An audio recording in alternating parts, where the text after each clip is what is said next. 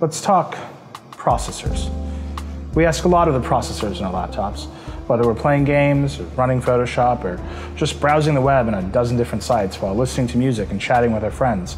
We want to do everything. We want to do it all at once. And we don't want to do it while looking for power. That's why a lot of people have turned to tablets and smartphones lately. The ARM chips in those devices last forever and let us do a lot of things. But Intel's catching up with a new breed of processors in the latest laptops that offer all-day battery life with the same kind of performance you can expect from the last generation, and a fruity finish that I think you'll find delightful.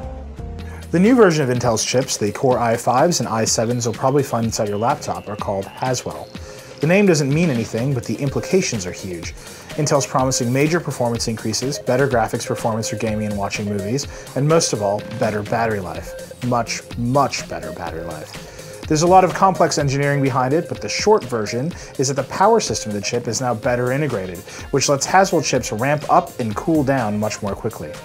There are many different Haswell chips, each with a different flavor profile and character that enhances different activities in different ways. There's the ultra-low power Y-series chip, and then there's the high-end graphics chips, the Iris cards, that'll let you play games on an Ultrabook. That's never even been close to possible before.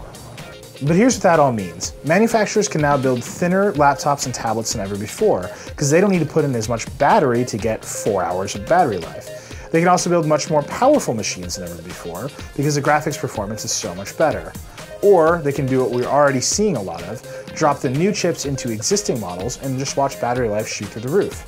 Which brings us to the new 13-inch MacBook Air. Last year's model was already the best all-around laptop on the market, thanks to good hardware, a great keyboard and trackpad, and solid performance. This year's model changes almost nothing, at least on the outside.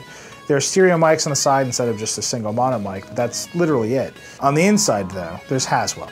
We tested a 1.3 GHz Core i5 model, which came with a very slight performance decrease over last year's 1.8 GHz model, but I didn't really notice a difference. The story here is the battery life. The new Air lasted 13 hours and 29 minutes in our test, more than double last year's model and well above what Intel says Haswell should offer. 13 hours and 29 minutes is enough battery life to completely change things.